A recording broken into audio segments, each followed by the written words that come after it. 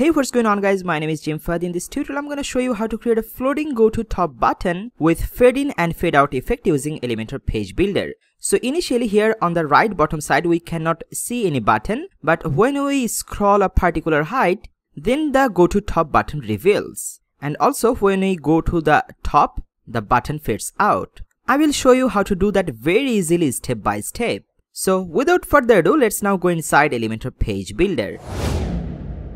So right now we are inside of Elementor page. By the way, I'm designing this page for my next step-by-step tutorial. On the tutorial, I will show you how to create this beautiful portfolio website by using Elementor's new Flexbox container. Okay, so let's first create our go to top button. And you can put that button anywhere of this page because later we will be setting that position to fixed.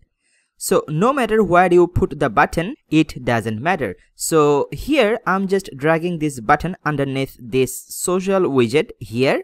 Like I said, you can put it anywhere. So here first I'm setting an icon. I'm searching for top arrow icon. So let's select this one, click on insert, and also I'm removing the text click here, and here icon spacing I'm setting it to 0.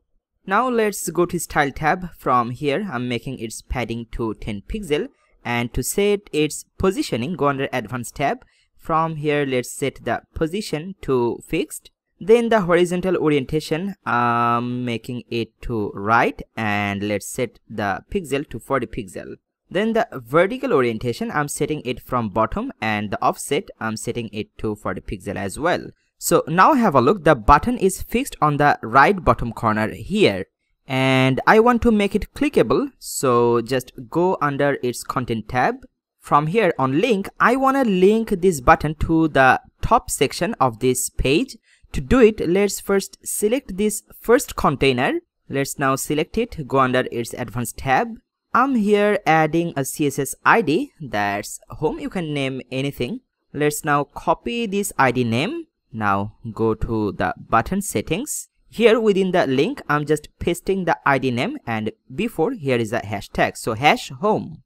Alright, so now no matter where we are at this page now, if we click on this button it jumps us to the top of this page.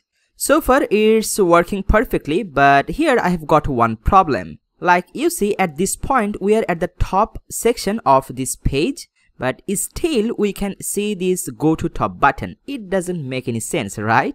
I mean, we can see this go to top button all the time whenever we are in these sections, or even when we are at the top section we can still see this button. But at the initial stage I wanna disappear this button, and when we will scroll a few height, then I want it to be appeared. So to do it, first of all we need to add some JavaScript snippet, but no worries because I already have written the snippet for you. So let's now just add the snippet, and you can add the JavaScript snippet anywhere of the page. So here I'm adding at the top of this banner section. Just click on this plus icon. Let's select a single container, and here within this click on this plus icon. I'm searching for HTML widget. Here you go, just drag it inside. Now within this HTML field I will be pasting some JavaScript snippet. To get that snippet you can just go to jimfahaddigital.com. I will put this page's link in the description. So from that page, if you scroll down a bit here under button revealing JS, just copy this CSS snippet from here. By the way, if you wonder I'm describing this JavaScript snippet, this is very easy. First, here I have taken a variable for offset, and its value is set to 300 pixel. So when we will be scrolling down 300 pixel, then on the body a class name will be added, that's show.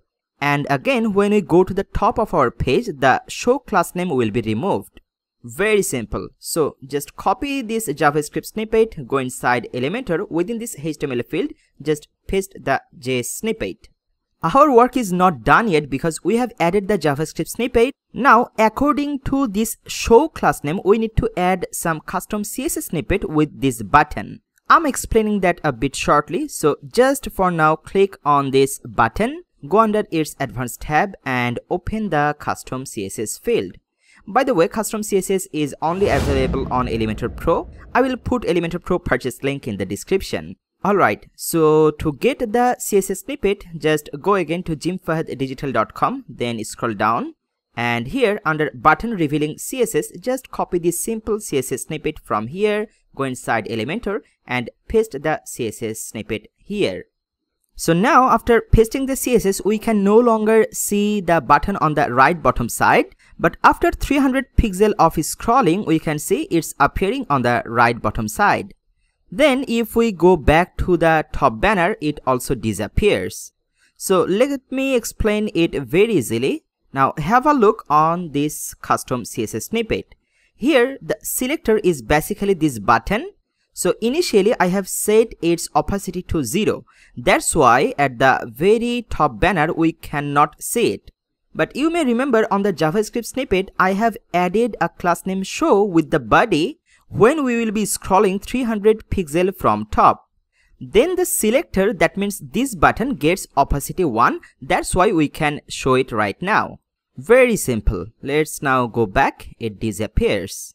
Cool. Let's now click on this green update button to save our work. Now to preview it from real browser, just click on this eyeball icon. So here initially we cannot see the button, and if we scroll down a bit, here on the right side we can see the scroll to top button. Now let's click on this button. It jumps to the top of our page. And let's say if you wanna change the offset value, you can also do that. Just go inside Elementor. Then from here I'm using navigator. Just right click here and click on navigator. So within this container we have taken the HTML code. Let's select the HTML. Now here instead of this default offset value 300, if you set it to only, for example, I'm setting here 1000. Now click on update. Let's have a look on real preview page. So here initially we cannot see the button, but if we scroll down, still we cannot see it. But after scrolling down 1000 pixels, now here we can see this button.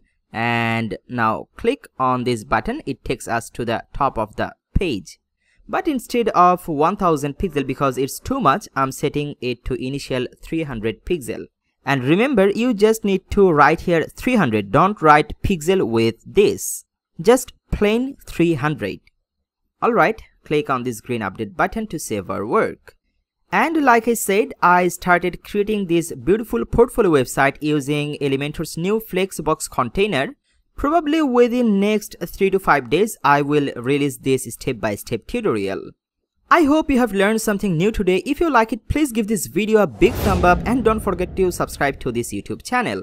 Also press on that notification bell icon to get notified before anyone whenever I will upload a new video on this YouTube channel.